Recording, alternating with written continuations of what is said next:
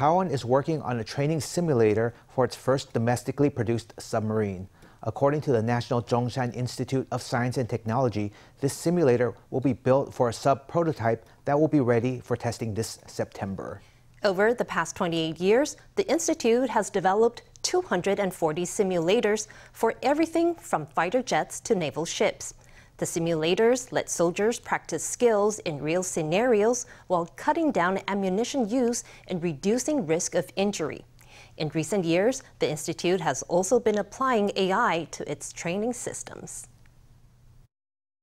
Soldiers in full gear open fire against the target. Elsewhere, troops administer emergency treatment to a wounded comrade. It's all taking place in a war simulation room developed by the National Chung-Shan Institute of Science and Technology.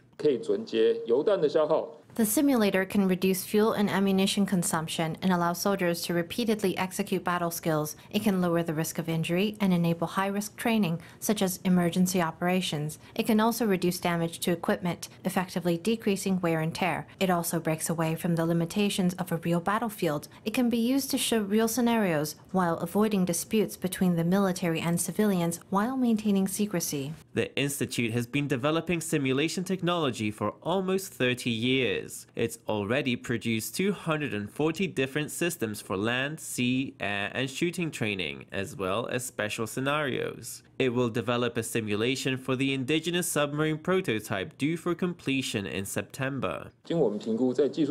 Based on our assessments, we believe that the development of this technology is feasible. We will incorporate applications to fit the needs of the military. Once the project protocol is complete, our institute will be very happy to take on this task. Artificial intelligence has also been incorporated into military training. For example, it's applied in unmanned aerial vehicles, in target recognition for drones. We incorporated AI technologies into things like that. As for the introduction of AI to training elements, we currently have some projects underway, including smart air combat and tabletop wargame systems, as well as drone combat systems. All of these are under development. With technology quickly evolving, Taiwan's military is keeping pace to maximize Taiwan's combat capabilities.